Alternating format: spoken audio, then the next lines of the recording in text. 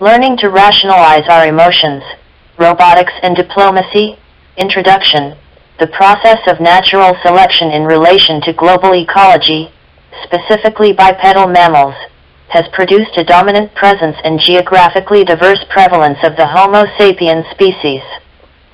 A key acknowledgement must be given to the development of human linguistics. The success of Homo sapien in contrast to the failures of their now extinct bipedal competitors lies in the complexity and range of their vocal organs. A brief review of the history of human linguistic development would begin with simplistic grunts and howls, spoken words, printing, etc., ending with a global high-speed internet network.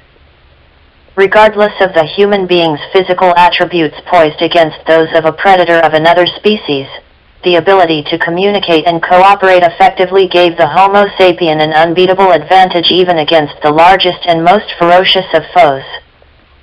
Now, after having collectively proven to all the known species of Earth, Homo sapien dominance over a span including thousands of years in recorded history. Beginning with the use of primitive tools and the discovery of fire, human beings have forged out of nature, its very self, a biosphere that is removed in great part from competition with the other animals of Earth. Humans have become the architects of their own environment, removing a vast majority of the human species population from the more unforgiving eat or be eaten laws of nature in remarkable fashion. Raised and erected upon the canvas of nature in the 21st century, are sprawling metropolis cities which contend and influence the ecology of the globe.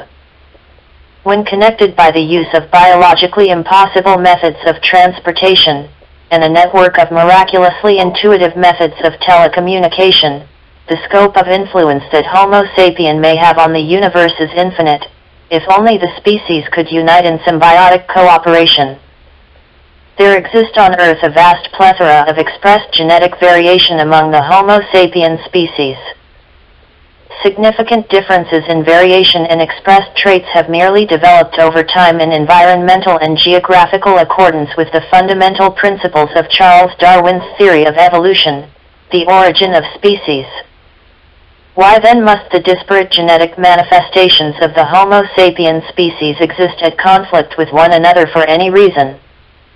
Is persistent ethnic and cultural conflict an unavoidable and instinctual necessity for evolutionary development? Perhaps humans simply perpetuate conflict among themselves because a threat to the survivability of the species could not be found anywhere else. Humans excel in their efforts of collective survival when human genetic variation is optimized and aimed towards a cooperative goal.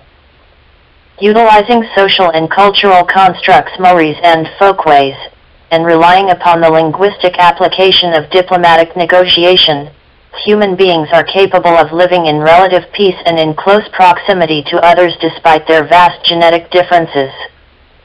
The mental aptitude of the human being, pursuant to both rational and creative constructive endeavors, coupled with a primordial drive to obtain universal knowledge, has been the catalyst for the historical success and advancement of the species. This has produced a basic understanding that humankind is the master of this earthly domain.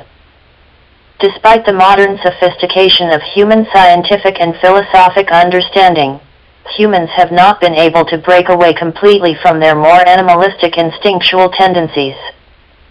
A malaise reigns over the brilliance of the human mind, a constant and melancholy reminder to the species' collectively flawed attempts at diverse cooperation with one another. A revolving history, hinged upon long periods of hierarchical subjugation and punctuated by brief and exciting moments of reformation, plays out before the eyes and ears of each generational populace.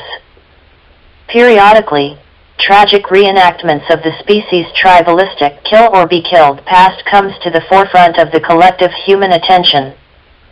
The concepts of warfare and crime exist as the most prevalent examples of human imperfection, the inability at times to resist the instinctual urges of the species' mammalian class. Fortunately, the human brain through the applicable use of the cerebral cortex has the capacity to rationalize these urges and determine reactions to stimuli that are more complex than the fight or flight options afforded to animals of a lesser cerebral capacity. Humankind must remember that all members of its population are capable of reacting to particularly stressful experiences in an identically primal animalistic manner. Understanding the principles established by the algorithmic foundations of robotics and diplomacy and applying human psychological behaviorism to the formula, the species may, given meditative effort, be able to more readily understand the emotional and instinctual triggers of their self-defined environment.